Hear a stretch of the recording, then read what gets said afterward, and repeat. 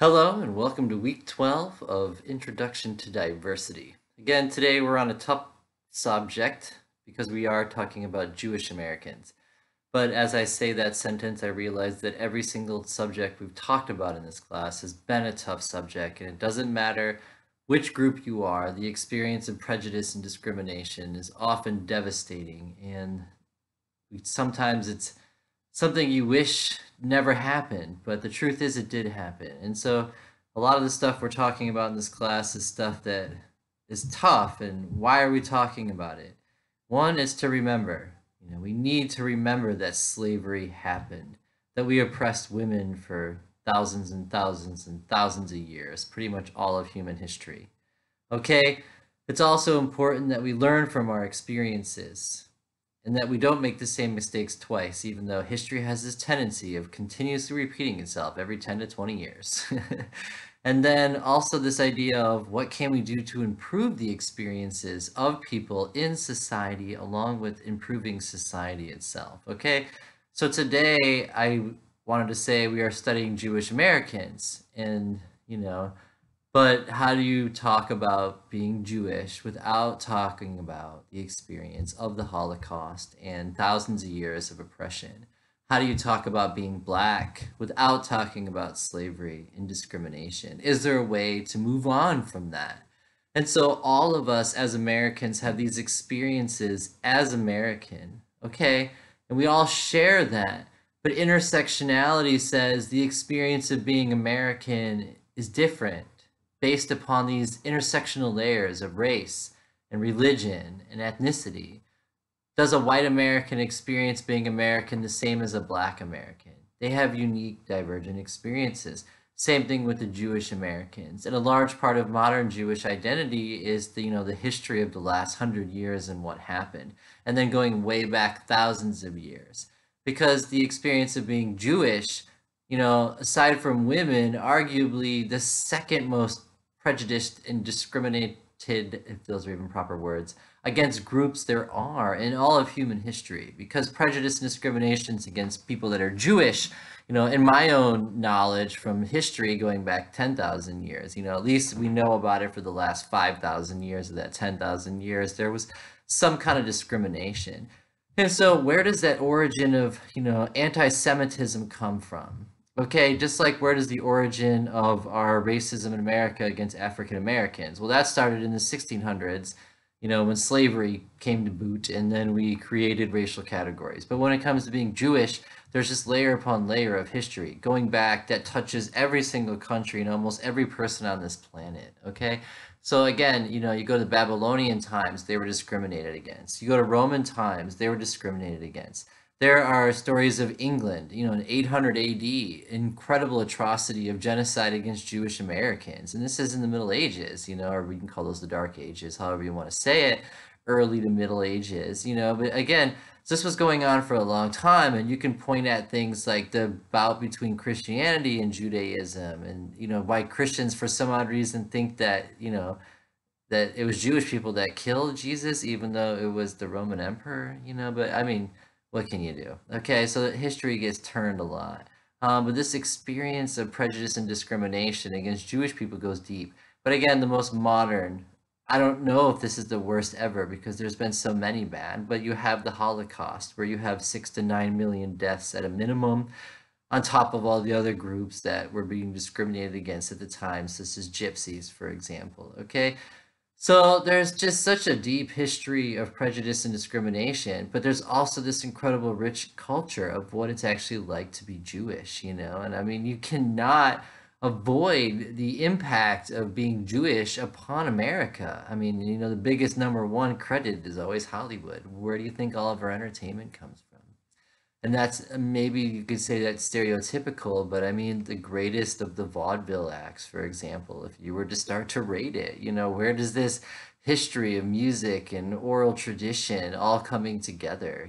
How much of that comes from people that are being Jewish? Just like saying the blues, is influenced by not only Scottish music, I mean, you can't, but also African music, and then that blend of Scottish and African into bluegrass, jazz, and blues, okay? And it's just combining all these different cultural elements. So a lot of history when it comes to being Jewish in general, okay? A lot of history to the very powerful Jewish groups that other people don't talk about. See, what we're forgetting is the entire Old Testament is, Jewish gaining power over their own lives and overcoming oppression and being a power unto themselves. And I see definitely where that leads into this Zionist attitude of returning into your homeland in modern times, for example, which is part of your discussion or maybe on one of your quizzes. So that's just something that's going to come up. So you have to look at it from several different perspectives. Is the entire history of Jewish being oppressed, or is a lot of that having control over their own lives and having taken power into their own lives? But again, there's been a lot of conflict with Jewish and non-Jewish people. You have Muslim conflict with Jewish. You had, again, European conflict with Jewish. You had the American conflict with Jewish, which wasn't as bad, but the anti-Semitism is still there. Again, Babylon, Rome, it just goes back a long, long time, okay? And there's a lot of stereotypes that have to be deconstructed because remember, we can say bad things about everybody and good things about everybody. So some of those negative stereotypes you might have heard, which I'm not going to repeat currently, maybe we should deconstruct some of those attitudes, okay? All right. So, covering from the book, again, in America, we have the second highest Jewish population in the world, aside from Israel. And why is that? And again, hopefully, we do, have this America is the land of the free and religious tolerance, etc. Some values that we had in America. So, it would make sense to me why someone would feel comfortable, despite your religion, in America. At least more comfortable than other places in the planet. Okay, but even so, people are still racist and prejudiced and discriminatory against all forms of sex, race, class, color, and just down the line. Okay, so that's why we're having this class to overcome those forms of oppression and make the world a little bit more equitable, if not completely equitable, if that's possible. 100% equity for all. That's a dream. Hopefully, diversity is the way, right? There's 5.7 million Jewish people in America. Again, 40% of the world's population that's Jewish resides in the United States. However, they really haven't had a dominant group position in over 1,500 years. And so that's kind of what the whole introduction was about, okay? Having power over your life and other people, okay, is a status power in America if you're white, male, and Christian, for example. Same thing in Europe. And then, every other place has their forms of status. And India, it's the caste system, so it depends on your whole heredity, things like that, okay? It's all very complex, and we're not going to get into hierarchy and group domination. Currently, we've talked a lot about in this class, but again, having that minority status is very important and how that affects your overall life chances, okay? So again, very much so a historical experience of prejudice and discrimination, hence the introduction. And then anti-Semitism, again, is this prejudice and discrimination against people that identify as Jewish. Okay, so prejudice and discrimination. They receive an unequal treatment in the form of prejudice, discrimination, and segregation. And so the discussion this week talks about the Harvard situation in the 20s where they tried to ostracize Jewish people because they were doing too well. They were getting, and so they were kind of blowing everybody else out of the water when it came to acceptance rates based upon merit. And so the anti-Semites at the time decided to do something about that. So they put this Harvard plan into action to reduce that, which was an incredibly racist policy, just like the internment camps ostracizing just Japanese and not the Italians, for example. That's very racist policy, slavery, all the other Native American policies we've had. So there's been a bunch of those in our history, okay? So that has happened against Jewish people in the United States, okay? Again, being Jewish, rich cultural history and ethnicity that oftentimes has significantly different from the dominant group. And that's, again, just a matter of cultural perspective. What is significantly different? Okay, is it this idea of being an in-group versus an out-group? Okay, and what does it mean to be an in-group? Aren't we all human? And so you have to kind of look at some of that stuff with in-group versus out-group dynamics. When it comes to group dynamics, that's really interesting to look at, okay? But again, this idea is, just to let you guys know, you can't choose where you're born and who your parents are and what you were socialized into. If you're born in India, you're most likely going to be Hindu. If you're in Palestine, Pakistan, you're most likely going to be Muslim. And, it's just the way it is. In America, probably Christian, okay? Like 60%. Okay? Strong sense of group solidarity, as do we all. Go America, but same thing when it comes to your other forms of group identity and this sense of solidarity. Okay, there was this tendency to marry inside the group called endogamy. However, that has since changed. As you know, again, everybody in America, we tend to assimilate a little bit. We all blend and we all kind of mix a little bit, even if there is some segregation that we are still tearing down. We all kind of rub off on each other. We have so many words that are Native American and and just in English. And then English is a conglomeration of how many other different languages. It just goes on and on and on. Okay, so again, what makes somebody Jewish? Look, guys, again, there's no such thing as a Jewish race. Just like with all other races, all humans are blended, and we have this nice genetic diversity, which enables very healthy babies without weird mutations, okay? So again, being Jewish is an ethnicity based upon a religion. It's just a group of people that identify with a religion, just like Christians. Are Christians a race? They are a group of people that identify with a religion, okay?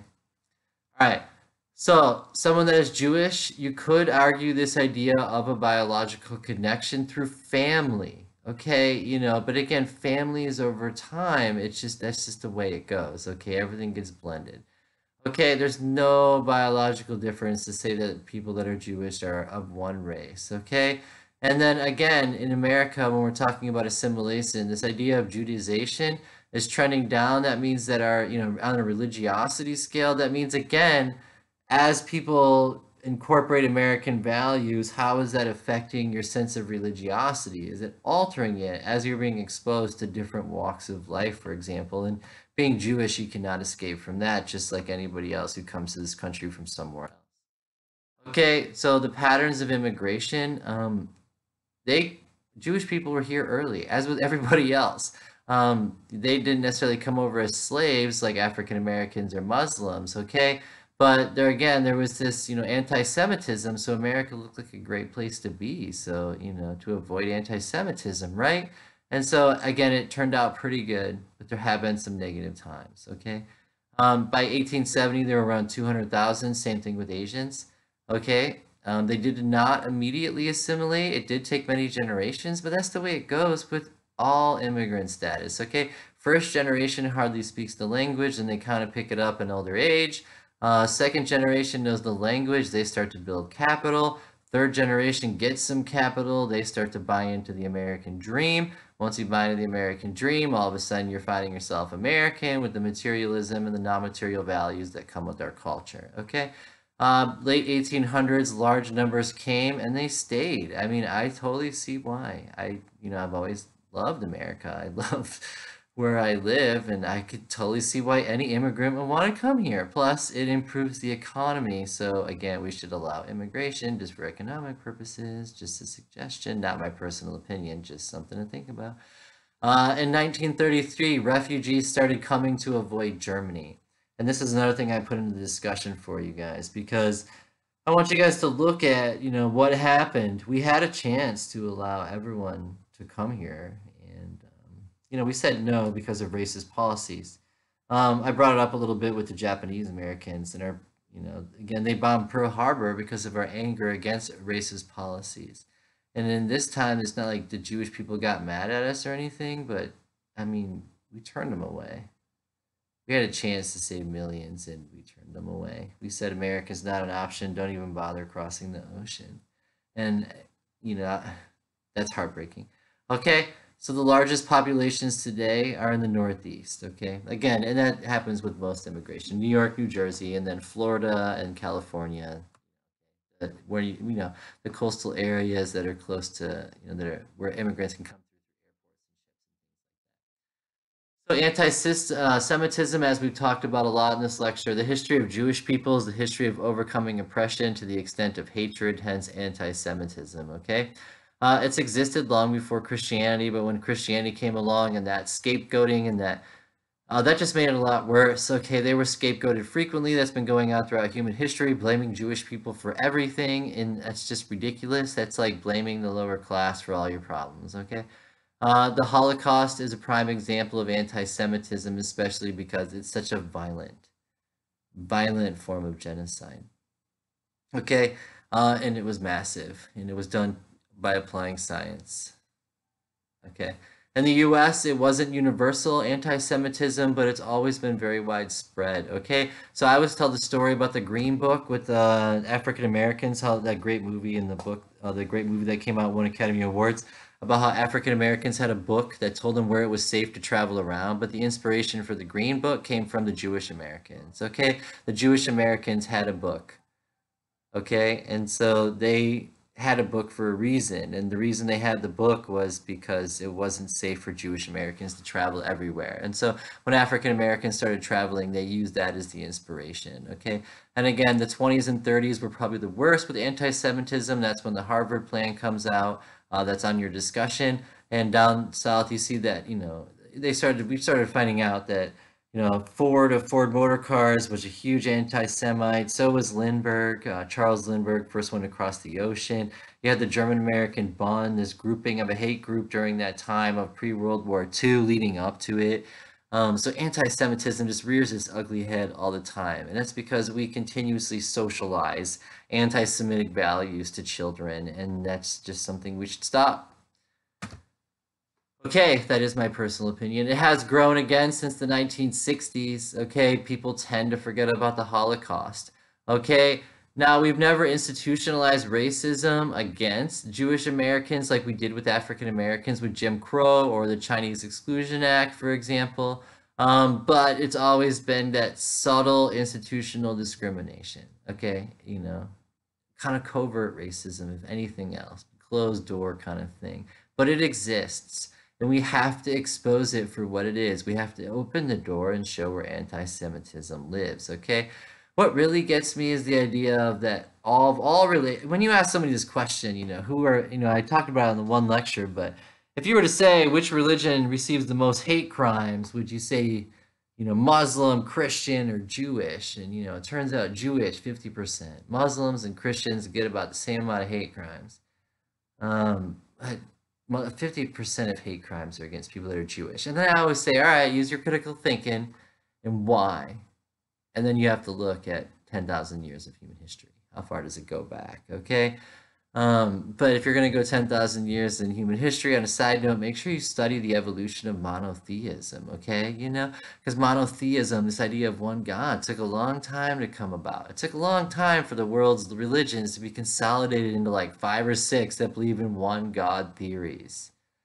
Okay, and so Jewish people were some of the first, the Zoroastrianists, the Persians. You had King Tut's parents, King Akhenaten and Queen Nefertiti, who created a whole new society of being able to go directly to God. And upon their death, King Tut was kind of taken over by his advisors, and they wiped out that city, removed all the hieroglyphics they can to hide it. You know, Socrates, why was Socrates killed? He suggested one God. Okay, so this idea of monotheism goes real deep. And so what's the connection of monotheism, the history of religion, the history of Judaism? Guys, it's a wonderful, beautiful, complex, historical thing to think about. So in modern times, again, you'll find something similar to like the Chinese or the Japanese. Jewish Americans are very well assimilated. However, there still are these subtle microaggressions, subtle prejudice and discrimination, along with the overt discrimination of our 50, 60, 70-year-old past, such as World War II and the Holocaust, where millions of people were exterminated. Genocide happens all the time, guys. It's happened a lot in human history when we start to study all the different groups. Very sad. Again, we're studying society, groups of people. And when we study groups of people, not all of it's pretty. A lot of it's nice. Christmas, you know, I shouldn't have said that out loud. I meant Christmas time. Again, guys, it's modern times. You have to undo your old social... I meant that. You have to undo your old socializations to remodern yourself, like how not to use pronouns. You can't say like, you know, John said that he. You have to say John said that John to avoid pronouns. And in modern times, you have to deconstruct all your old words. Like it can't be Christmas anymore. It's got to be something else or it's not politically correct, right? So I was just thinking because we're coming upon Christmas when I'm recording this video and I started thinking about, you know, snowflakes and going to the mall with my daughter and buying like some presents for my family, just, you know, not a lot, like something small and cheap because I would never spend money on them. No, I'm just kidding. Just you never. Whatever, all right. But what you're gonna find is, you know, Jewish Americans are pretty well assimilated into modern times, okay? And that's pretty much okay. There's a lot of problems with that again because it comes at sometimes a cost of losing your culture and becoming too American. But is that a bad thing? And again, I feel like with this discussion, I'm just bringing out all sides of so many coins. I'm just thinking about things in multiple different ways, from multiple different historical perspectives, and asking why, what's going on. Are Jewish Americans losing their culture identity, and is that a bad thing? Is it a good thing? Is it a bad thing? If Native Americans assimilating into a European way of life, is that a bad thing or is that a good thing? I mean, right now we're not seeing good positive results. So maybe it just wasn't handled right. Or maybe Native Americans, maybe we should have just left America for them in the first place and we shouldn't even be talking about Jewish Americans in America. It should be Jewish Americans in Turtle Island. I think it was the original name, right, for America, from the American or the Native Americans' perspective. Native people's perspective, indigenous person's perspective, no longer Columbus Day perspective. So again, I've asked this question a lot in this class, but is America a melting pot or is it more like oil and water? Some aspects are melting pot, some aspects are oil and water. Okay, and so we're kind of deciphering what it is. So again, women and men in America, oil and water. We didn't blend. Now we are. Now women are working with men.